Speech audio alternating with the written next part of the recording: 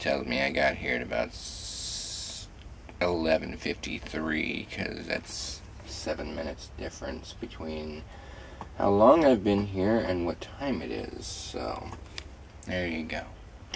But now I gotta get out and untarp my load without falling asleep in the process.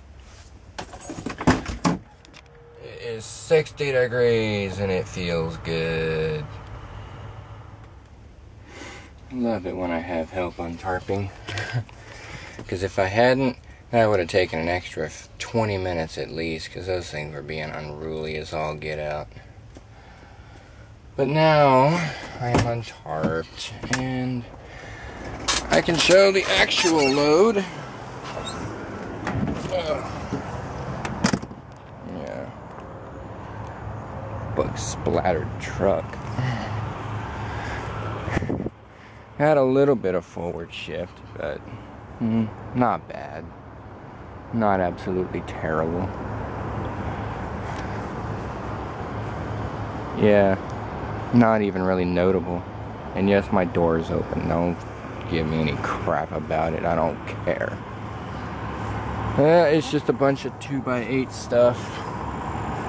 And there's like 30 trucks behind me. Yay. And now I'm going to enjoy the other half of Subway sandwich I picked up in Orange, Texas last night. And then we are going to get unloaded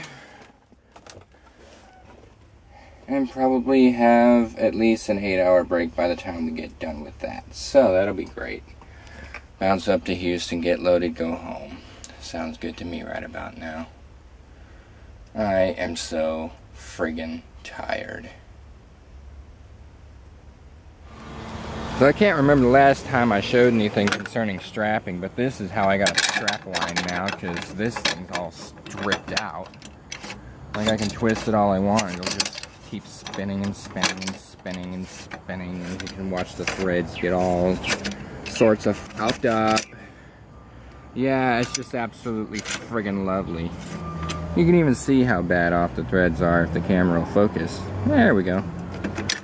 Yeah, so I just stick a wood block under there, otherwise it just shakes around like a fish, and is freaking impossible to use.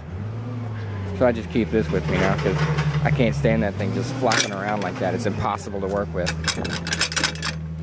So I'm going to be picking up a strap winder when I'm up in Joplin on Wednesday, to say the least, along with maybe a couple other things. I don't know. We'll see. But as you might have noticed, I am getting unloaded. I am going beep, beep, beep, beep, beep behind the scenes. Yeah. You know, I never thought I'd see the day when I'd see gas prices that low. And, you know, I sort of say low with a note of sarcasm there. Yes, I'm in the middle of sitting in a stoplight.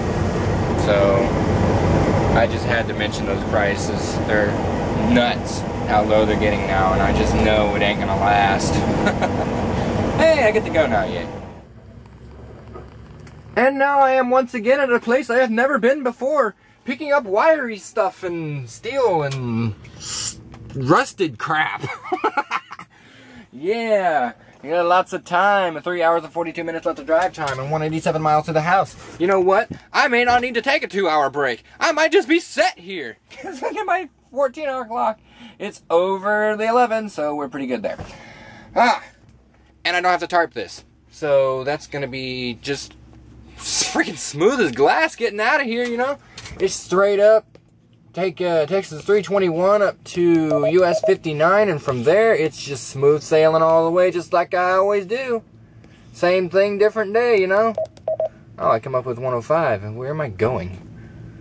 Oh, I'm going to Cleveland. Awesome. That's freaking awesome right there. I don't remember if there's a way around that. I think there's only a loop toward the bottom half, unfortunately.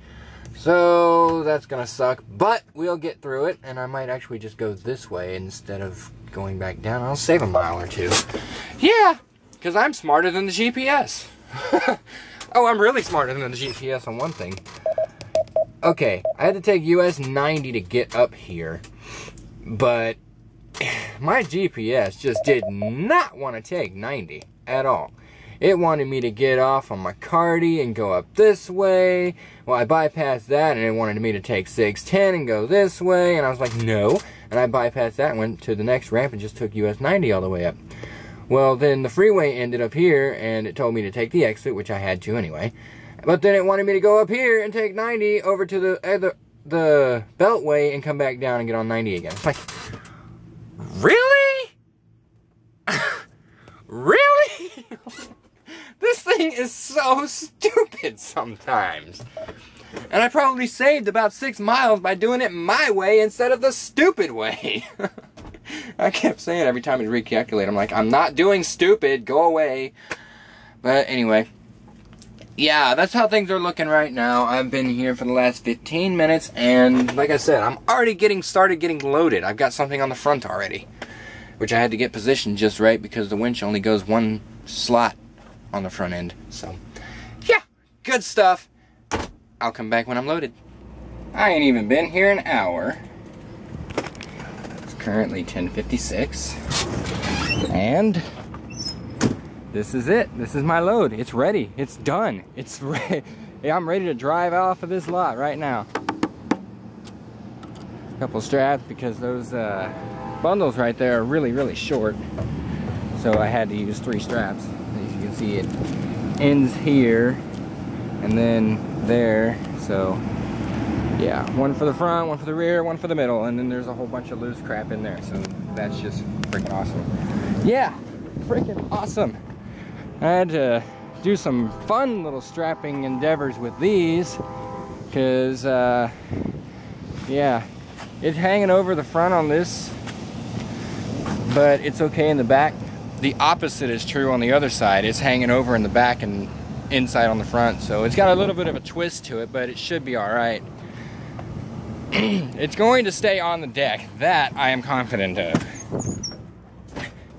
It's got 7. How many straps is that? Ooh, that really looks funky from here. Like it's really hanging over. I might get the forklift driver to just try to push that edge over. That looks a bit extreme. Yeah, we'll see. Anyway, I'm gonna go up front and get my paperwork, and then we will be on the move with more than enough time to work with.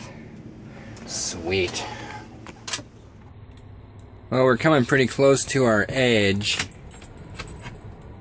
so I'm just setting up the camera, getting it ready to go, and we'll hit the record when it is time. I still have a lot of time, and yeah, plenty of time. The phone does not like to focus or be steady.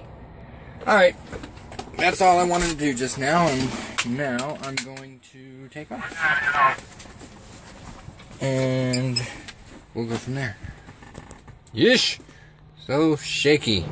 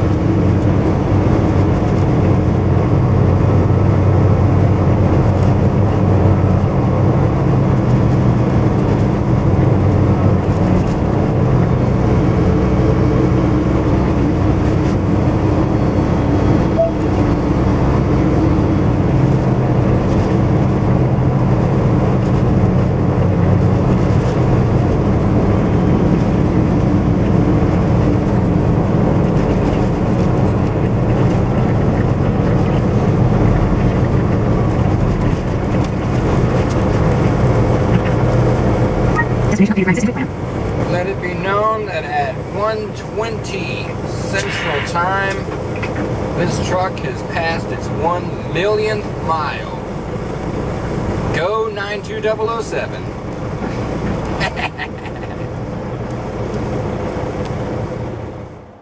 Well, I got here with more than plenty of time to spare, considering I've been here for 19 minutes already. 16.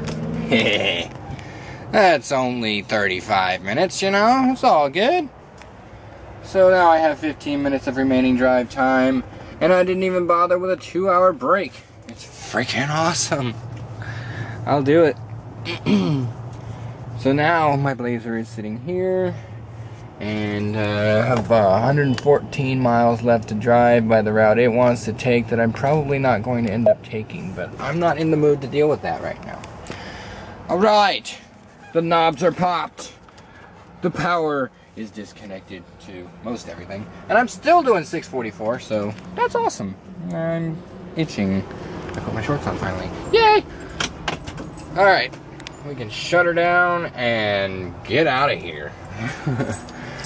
Finally. I feel like I've been in this truck for the last 3 weeks, and it's only been a week.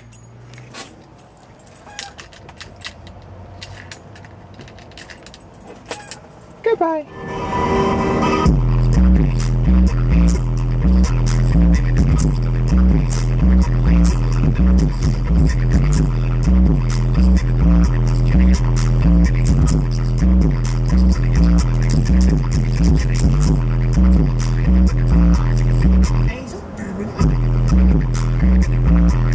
Strangle?